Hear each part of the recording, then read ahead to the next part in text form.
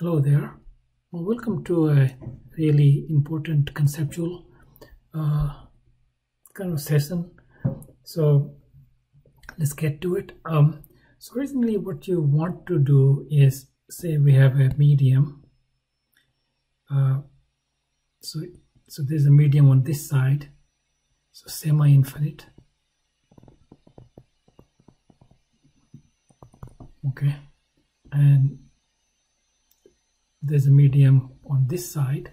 Let's call it medium 1 this side, a medium 2 this side. This is semi-infinite. And they're both non-conducting and linear medium. By linear medium, what do we mean by linear medium? Linear medium means this linear medium means that I can write magnetic field equals to mu times h, and I can write d equals to epsilon d. So there is epsilon and there is a mu, and they're kind of linear to this. Remember h and d. This you can think this is defining h and this terming, and you know these relationships. Del dot d is rho free, del dot b equal to 0, and del cross e equals to minus db dt, and del cross h equals to free current plus dd dt. So these are the Maxwell's equations, and we're going to assume that there are no charges or anything like that over there. So this will be equal to 0, and this will be 0. So these will be the equations, and when these equations are kind of combined using these properties, then you can show that del square b of del e minus mu epsilon d square e dt square equal to 0, and del square b minus mu epsilon naught d square b dt square equal to 0. So these are wave equations, and when you solve them, you get a solution like this. We call it plane waves. We can just look at plane waves. So these are a special type of solutions. You can write these solutions, these plane waves. Let me just make sure you're up on the concept of plane waves. So this, suppose I'm along the z-axis. So then k dot, so k vector is some k times z hat. Then this is kz. So we're looking at k times z. So it's going towards positive x part z-axis. And if this was, say, if I took any plane, so these are planes which are at different values of z. So if I look at this plane,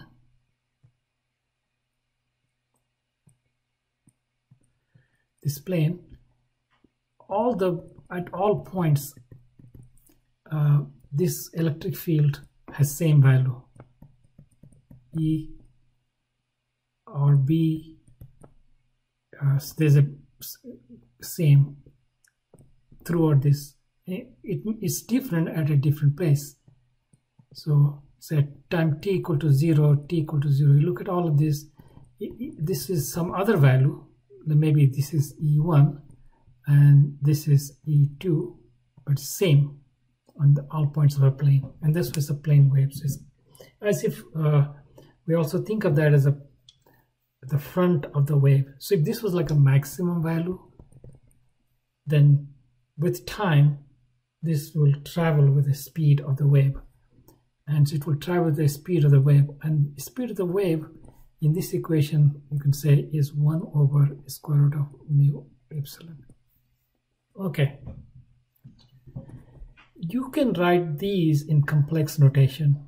For instance, for the electric field you can use some other symbol, and it will help us do a calculation, and this calls the real part of this. To get the original one using this, I just use the real part, and then it'll go exactly same as that. We're using cosine. In earlier lectures I used sine, but you know sine and cosine can be changed to each other. Cosine is more common and it goes well with the real part. Okay, let's back to our reflection problem. So to set it up, this side is mu1 epsilon 1, so that's the only thing that defines the medium, and this side is mu2 epsilon 2. You're also familiar with refractive index, right, for medium. So say this is v1 is 1 over square root of mu1 epsilon 1, and speed of the wave will be 1 mu2 epsilon 2.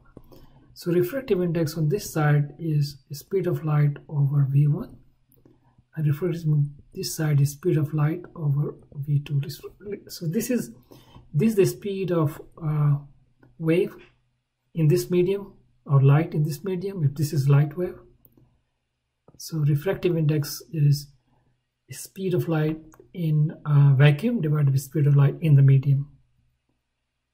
Okay, so, and we're going to take this as a plane interface.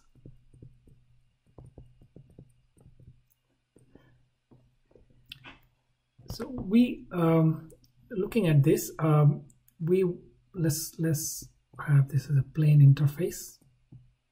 3D will look like this. So when we would like to solve that wave comes in this direction. So there's some incident wave. It has some intensity. Let's call it intensity of the incident wave. And then this wave will come out this way, some direction. This will be intensity of this will be transmitted wave, T for transmitted, and then some wave will be reflected. This is going to get I reflected. So let's go to I incident, I transmit, less small letter. So we want to be able to get this more general case. We will show, maybe I will, not this video, but in the future, we're going to show this case. But let's do what happens when it comes like on perpendicular to it. So say the wave, instead of, you can write it like this, comes in like this, right? So we take a cross section, we write it this way. So if suppose this was a z-axis, so, and this could be x-axis, so we look in xz plane, and so waves are in the xz plane, and this is theta incidence, and this is theta reflected, and this is theta transmitted. See, these are sometimes used the refracted, but I'm going to use for reflected here. Another way to write this is, I'm going to be in medium 1 and medium 2. So I can write in medium 1 it come in, and this is medium 1, and let's call it prime. That way, you know, these two are both in medium 1, and this to write medium 2. I kind of prefer using 1 and 2, it just goes with the rest of the thing. You already know the answer we expect in terms of light. So the answer we expect in terms of direction is from elementary geometric optics, right? You get a theta 1 prime equals to theta 1. That's the law of reflection. Okay, and theta 2 and theta 1, these two angles with respect to the normal, this is called normal, is It's normal, and this is normal in the other medium. This is normal in the first medium, and this is the normal direction in the other medium. Theta 1 is n1 sine theta 1 equals n2 sine theta 2, and this probably law of refraction also goes by Snell's law. That you probably already know. We can actually, if I ask, when you know this only tells us the directions of things, right? Now if you were to ask, hey, how much of the light? So if I have a intensity here is this much, an intensity here is this much, and an intensity here is I1 prime. What are the intensity relations, and how do they depend on the, say, other parameters like these kinds of things? Do they depend on those things? Yeah, they should, right? So what are the relations to intensity? For instance, I may want to know I1 prime over I1. I want to know I2 over I1. You know, these are important things that I want to know to not only know the direction in which they will travel, but also how much will go in which direction. Okay, how much it will get transmitted, how much it will get reflected if I shine light on it. That actually you have to do electricity and magnetism. You have to go to the electricity and magnetism and try to answer that question. Okay, so instead of answering this more complicated situation, let me draw another picture and show you what I'm going to address. Okay, let's clean up a little bit and draw another picture out here. Okay, so what I want to do is what is called normal. So I'm going to send it in this direction, which is, this is normal O, this is normal N2, right? So this angle theta 1 will be 0 degrees, and so reflection will also, but based on this you can also guess that this will be the incident and this will be the reflected, and the transmitted will also be in that way. So this will be easy to write. The waves we want to write for will be very easy for us to write, and then what happens at this interface will be easy to write. So this I want to work out. So this incident 1, intensity of 1 prime, and incidence of 2. So this is called thing that is, the incidence is normal, case of normal incidence. So we're not doing this. To do this, we have to do the arbitrary situation, okay? And we're gonna do it another time. But so we're gonna do just this. And so here our goal is to, in this particular limited but very important case, what is I1 prime over I1 formula, and what is I2 over I1 formula. Okay, so let's do that, derive that out. So our tool will be very simple, as you know. It's very sometimes this kind of things written in more advanced books than introductory, but it's really accessible to us in introductory level. So we'll have a on this side, this is medium 1, we'll have 2 waves, and on this side we'll have 1 wave on this side. So on this side we're going to have I1. So in medium 1, so I1 is traveling to the right, so it's going to be K. So K1 is will be some wave number z hat. So we plug in there, I get cosine kz minus omega t plus phi, and I can just write like this. So I want to write I1, but I1 will be epsilon this plus, but entire electric field on the side of 1. So this is going to be half epsilon 1 V1 E01 square. But what is this? Is it actually okay, we can write like that. And so we are going to try to see the relationship between them, right? So I2, so similarly you can write I2 for this amplitude part,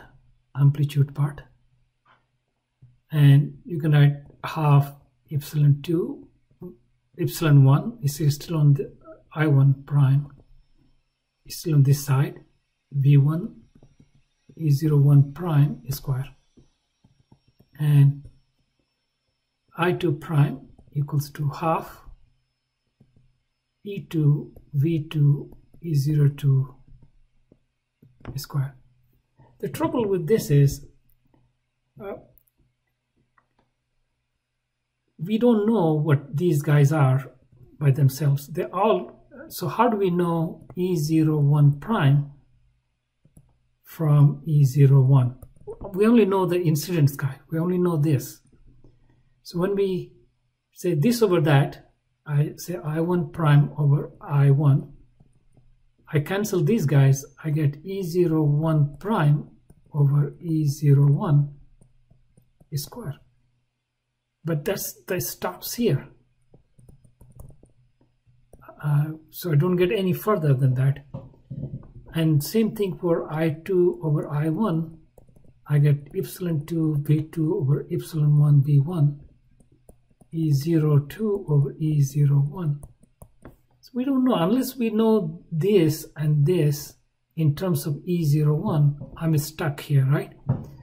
So it seems like I need to really work with the waves, details of the waves. And that's actually true. So let's write out the waves and see. So E1 as a vector, let's see, it's in the x direction. E1 is coming like this and perpendicular to that, and it could be x or y.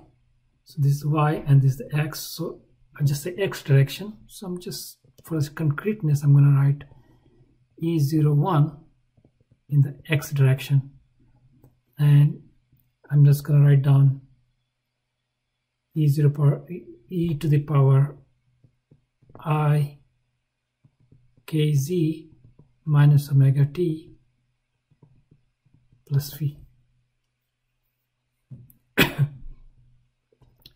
So phi of 1.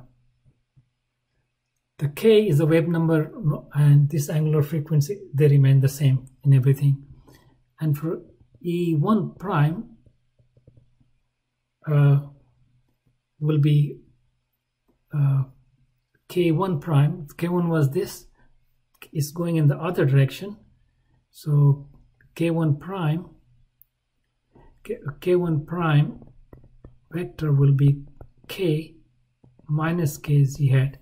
So when you take a dot product over there, I get a minus over there. So x hat is still along the x hat, E01 prime. It could be, if this is minus, this is negative, this can be positive or negative with respect to that. So it will flip, if the wave flips over, then it will be negative. This thing negative compared to that. So I minus kz minus omega t plus phi 1 prime. And E2 will still be in the x direction because it's going in that direction. X hat E02 e to the power I, and this will be kz minus omega t plus phi 2. The associated magnetic fields for this guy will be in the y direction. So B1 will be y direction E01 over V1, right? So that's the relationship between the amplitudes we have talked about in the previous video, kz minus omega t plus phi, and B1 prime will be, now if wave is going this way, the k is this way, and electric field is that way, k prime is that way, then I use right hand rule, E to B, so the B will be that way, right? And if you look x, y, z, it still remain along the z-axis, okay? Right? If it was this way, so it's going to be, so if this is positive, then this will remain positive. Now suppose this becomes negative. If this E prime becomes this way, then B prime will be that way, because actually opposite to what I'm thinking in my case. The B will be this way, B prime is that way, because I go right hand from E to B and thumb points in the direction of K. So if this way, then the B, so it's going to be minus y hat E01 prime over V1, because still in the V1 medium, e to the I minus kz, because going towards the minus direction, minus omega t plus phi 1 prime. This phase of these two remains the same, and phase of these two remains the same, and B2 will be y hat B02 over V2 e to the I kz minus omega t plus phi 2. Okay, now there is a relationship between what the net electric field, if I look at the interface here, so between two medium, if I look at a point over here and a point over here, and I bring those fields and ask what's the relationship as if they were on the interface.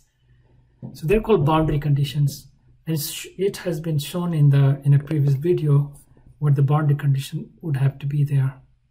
And let me write that down, and we apply the boundary conditions. So for any two medium, if I have interface 1 and there are two medium, and net electric field is this side is on the one medium, and net electric field on this side. Similarly, you have a B and D and H on this side, and B and D and H on that side. These are all net, okay? So I will not write the net, but just like E1 and E2. So E parallel to the interface on the one side is equal to E parallel to the interface. This is a vector. So if this is the X direction, and this is the Y direction, and this is the Z direction, then this will mean the EX on the one direction is EX on the two direction. These are net. So here it will be like this, and another will be Ey on the one direction is Ey on the two direction. So this is actually 0 equal to 0 because for the electric field there's no y component. So this gives me adding these two must equal to that. So it says E01 e to the power I kz minus omega t plus phi 1 plus E01 prime e to the power I, and this whole thing I minus kz minus omega t plus phi prime, phi 1 prime. This is on the left side. This is equal to E02 e to the I kz minus omega t plus phi 2. And these things are supposed to be at the interface, and we're going to take the interface to be origin, just like over here. So this is at z equal to 0, and this is equal to z equal to 0. Notice, using this complex notation, e to the power I omega t, e to the power I omega t minus 1 cancels out, same in every term. And that's one of the advantages of using complex notation calculation in this case. So we can just cancel this out, right? Just these guys go away. Oh, this is parenthesis.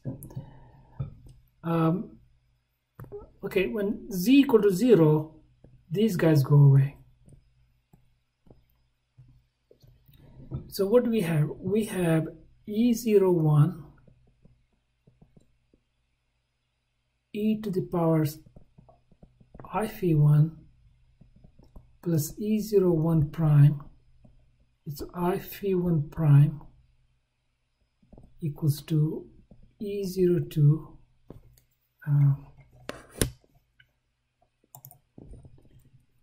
e to the power I phi 2. So this is my equation 1. Another thing that happens is in the boundary condition.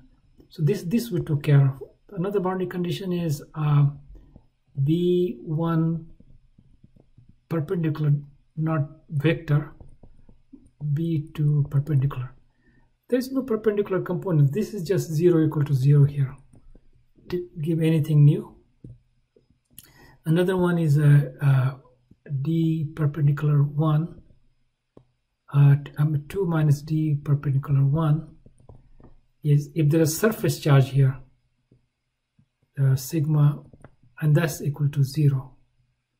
So this is 0. So this equal to, doesn't give this actually equals 0. This ends up same as not same as that, but this actually perpendicular component, there is no electric field. So if you look at epsilon 1, electric field in 1 equal epsilon 2 perpendicular, that's the z component, it in 2 and z component, and there's no z component, so this is 0 equal to 0. The last one might give us something. The last one is h vector perpendicular 1 equals to h vector and parallel to, and that's correct.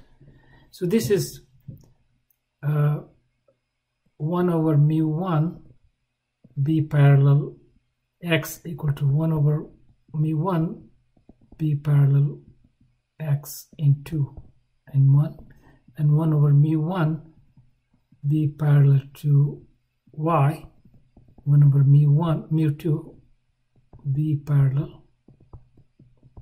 Now this one is actually 0 equal to 0 here because there's no x component in the b's. So this one is these guys added together, and so you already can see there will be a different thing coming up. It's going to be E01 and this whole thing has to be at z equal to 0. Again, omega t will cancel out, e to the power I phi 1 will come from here over v1, and then you're going to have a minus e01 prime e to the power I phi 1 prime over v2, right? Oh, v1, and on the other side it's going to be this is e02 over v2 e to the power I phi 2. So these are two equations we have from which we can actually solve for e01 prime and e02 prime with the phases, right? And so this is like two equations, like there's a real part and imaginary part. So real part, imaginary part, and so this also two equations, and try to solve it. That I'm gonna solve it and just present on one slide. Okay. Okay, so I rewrote these equations over here, and notice that you have this thing over here as a whole, so no need to carry all these extra symbols. To just combine them and just put a tilde on each symbol for this. We are essentially interested in these amplitudes, right? We're just using complex notation for simplification of calculation, So now this just becomes that, and I can multiply by v2 and v1 on this side, and so it looks like this. And I want to write everything in terms of the incident part. So I'm going to put incident on the other side, so I get this equation. I need to solve for these guys in terms of this, and I just multiply by whatever I need to cancel out. So to cancel out these guys, just multiply by v1, so v1 times and add, that gives me this, and if I should say v2 times this and subtract, it gives me that. So I get this, and it's from there. So this is complex, this is complex, and we're not looking for information about the amplitudes. As a matter for amplitude of this has to be equal to amplitude of that. So, and phases, from here you can say phi 1 prime equals to phi 1, and from here you can say phi 2 prime equals to phi 2 or phi 1. So phase constant is the same, except that if v2 was less than v1, this guy is going to pick up a minus sign, and that's going to be a phase constant of pi. Okay, so if v2 is less than v1, then this then minus 1 will mean phi 1 prime will be phi plus pi, plus or minus pi.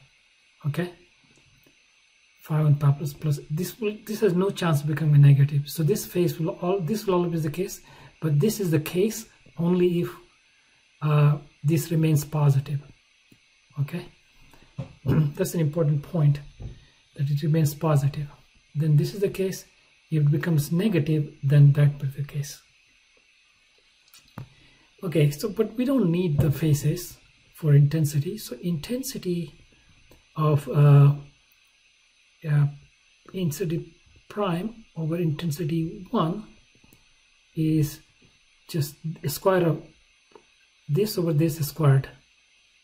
So E01 prime, E01 squared, and that's V2 minus V1 over V2 plus V1 squared. Of course, you can write this into refractive index of any medium is speed of light over V in that medium. So V in that medium is C over N. So if you can see, this will become 1 over N2, 1 over N1, 1 over N2, 1 over N1, And so this will go into n1 minus n2 over n1 plus n2 squared. So that's going to be the one answer. I2 over I1 will be because the formula wise I is half epsilon V is amplitude squared in the medium. So I need to have epsilon 2 V2 and E02 square about epsilon 1 V1 E01 square. And I had this combination. Using this combination, let me pause and clean someplace and give you a clean area to write that. Okay, so we can do this slowly here. So let's multiply this by mu2 and mu1, and the whole thing multiplied 1 by mu2. So this guy is 1 over v2 square. So, and this is 1 over v1 square. So this together becomes v1 over v2, 4 v2 square over v1 plus v2 square times mu1 over mu2. Now these guys can be turned into c over n1, and this will be c over n2, and this v2, one of the v2 cancels out, and so this will be c over n1, and this will be c over n2. So what we get is 4 times 4 over n1 n2 is equal to n1 n2 n1 plus n2 square. So when I flip this one product will cancel that, as we 4 and times mu1 over mu2. It's going to be 4 n1 n2 over n1 plus n2 square times mu1 over mu2. Now think what mu's are. They really don't vary very much, you know, unless you have magnetizable material. So assuming mu1 is close to mu2, we can kind of get rid of this, and this would be our answer. And that is how a lot of calculations are. But I kind of prefer to keep it in the velocities. So you have epsilon 2 v2 over epsilon 1 v1, and you can just keep it in 2 v2 over v1 plus v2 square. Either this is a complete answer, and if you just leave it like that, then you're assuming that this is the case. Okay, I think this is tells you a lot about you know, when you send a wave onto an interface and there's another medium behind there, some will go through and some will reflect back, and sometimes the question is how much of the light will go through and some will come back. And the normal incidence is a very good case to work out. So this case is normal incidence, and sometimes you find that these formulas are so universal. You work out sound wave, it's going to be very similar to these two formulas, but you have to think about what the refractive index is for that wave in that situation. So often people kind of memorize it. So let me just end with just summarizing the final formula. Okay, so here's a summary of the final formulas. We're looking at beam has come 90 degrees to the interface. This is the interface.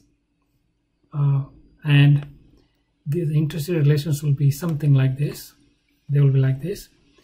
But you should check out that this answer actually agrees with what's happening at the energy. So the energy that this guy brought in must equal to energy that got reflected and energy that got transmitted per unit time. Of course, the intensity is per unit time, per unit area. So like per unit area of this area here is the same. So this area on which this thing came, same area this thing came, and same area that went. So this should actually play out, and I'm going to leave that as an exercise for you to convince yourself. Okay, take care, bye.